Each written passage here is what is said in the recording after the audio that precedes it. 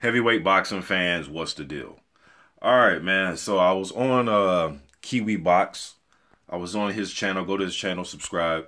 I was on his channel and I seen somebody in his comment section say that Junior Fa is scheduled to fight Fred Latham. All right, November the 10th.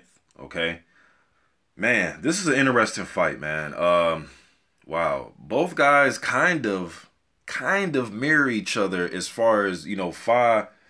He is a big guy. He's about what, 6'6". He listed as 6'5", about 6'6", 250, 260 pounds. Very long reach, 83 inches or 82 and a half. He can box pretty well for a big guy. Pretty fleet of foot. Has a good jab. Good hand speed. He's a prospect to watch, definitely. Fred Latham, all right, he's 9-0 with 2 draws. Now, he's the type of guy, when I watch him fight, man, he likes to use his jab, and he has pretty damn quick hands. He's a big guy himself. Although he's not a super tall heavyweight, he's 6'2". He's still about 250 pounds, can move very well. Good amateur experience. Well, I've seen some amateur fights. I'm not sure how long his amateur experience lasted, but I know he has some amateur fights that I've seen. Quick hands. First thing I noticed is quick hands. He's patient. He has pretty good defense for a heavyweight, can bend and roll with shots and duck at the waist, and can take a step or two back. I like what I see, and he's won some regional titles, some minor titles you see here, the vacant WBC United States heavyweight title. So he has been in some good fights. They both have fought Keith Barr. Latham went decision with Keith Barr to over 10 rounds, and Fa, I believe he stopped him in 3. Let me just look it up really quick. I believe Fa stopped Barr in 3. Yeah, he stopped him in 3. That was on the Deontay Wilder, Gerald Washington card. They also had who else fought on that card? Israel Gono in Brazil fought on that card. All right. Yeah, so Latham, he has pretty quick hands too. I'm curious to see who's going to be the aggressor in the fight. I'm assuming it's going to be Fa.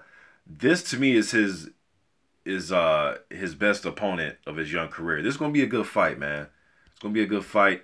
It's going to be here in the States. It's going to be in, I believe it's in Cleveland, Ohio. I'm not sure what fight card that's a part of. I'm not sure, but I think it's going to be in Cleveland, Ohio. But damn good fight, man. It's a damn good matchup.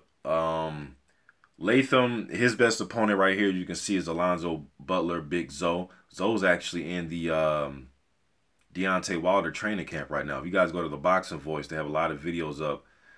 Shit, even with Wilder and Butler doing an interview together, I believe. But yeah, Butler's in Wilder's camp right now. And that was a draw. Now, I know Butler spoke about that before. He thought that he clearly won the fight. I'm sure Latham, I haven't heard him speak about it, but just knowing fighters, I'm sure that he would feel as if he won the fight. It was a draw.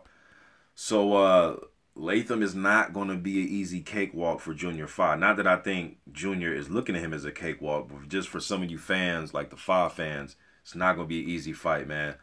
I would favor Fa in the fight because I think he has a lot of experience. Well, I don't think. I know he has a lot of amateur experience, World Series of Boxing experience. He's been in there with a handful of quick guys. Shit, he even fought Alexander Usyk in the World Series of Boxing. So Latham, I don't think will show him anything he's never seen before. But I think Fa not only can fight on the back foot a little bit, I think when he's aggressive, I'm not sure if Latham can stop his aggression. Will he be able to pin Latham against the ropes and work his body and work uppercuts? Fa's a pretty decent body puncher for a big guy, so I would favor Fa in this fight. It's going to be very interesting. Latham is not a pushover, quick hands, good jab, respectable right hand. It's just going to be just a damn good fight, man. I like these type of crossroads type of fights. This isn't just a this isn't just a fight for Fa. This is a fight for Latham also. This is in my opinion, a prospect crossroad type of fight. You know what I mean? So should be an interesting fight, man, come November the 10th. Let me just try to look up some information really quick about this fight. Now, this is BoxRec. Sometimes BoxRec can be off a little bit with their info. Let me see here. It's a Lou DiBella Entertainment. Okay, we know that. Yeah, Cleveland, Ohio. Let me view the event. Has to be some type of big event. Let me see. Television, USA Showtime. So it's a Showtime card. Luis Rosa versus, I can't pronounce that guy's first name. Dale Evans. What weight class are those guys?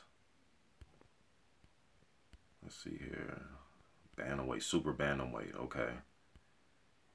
So if it's on Showtime, I wonder if it's gonna be like a gotta be like a Showbox card, I'm assuming, but I'm not sure. Hopefully, this fight is televised.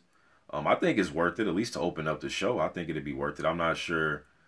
Don't quote me on any of this. I'm just going. Don't quote me on any of this. I'm just going by what BoxRec has on here. That's going to be televised by Showtime. I'm assuming Showbox, but hopefully Fa vs Latham can at least open the show up.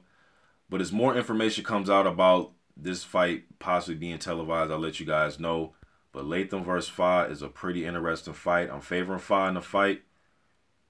How many rounds is scheduled for? I think it's 8. Let me just look that up really quick too. Yeah, it's an 8-rounder, man. So, and Latham is a guy that's went 10 rounds. What he went 10 rounds? What, 1, 2? He's been 10 rounds twice. Recently, well, his most recent fights. He hasn't fought this year. The last he fought was December of last year, and then the beginning of 2016 also. So hasn't been super active, but so hopefully he's in shape and he's ready to go, man. When he steps in the ring, it'll be just under a year. So maybe, his inactivity could be some problems. I'm not sure. And then Fa, the last time he fought was, like I said, no, actually he fought on the Wilder card, and then he fought Daniel Tai a month later, and then 2 months after that he fought Hunter Sam. So this is his 4th fight. So he's been extremely active. I think that's always a plus. Although Latham could be in the gym training, but as fighters tell you, being in the gym just training is a lot different than being in training camps. Unless you're, giving guys good sparring and you literally are in training camps. But he's been inactive as far as him having fights, So this will be Fa's 4th fight, and this will be Latham's first fight of 2017. So interesting matchup, man. You guys let me know in the comment section. I'm gone.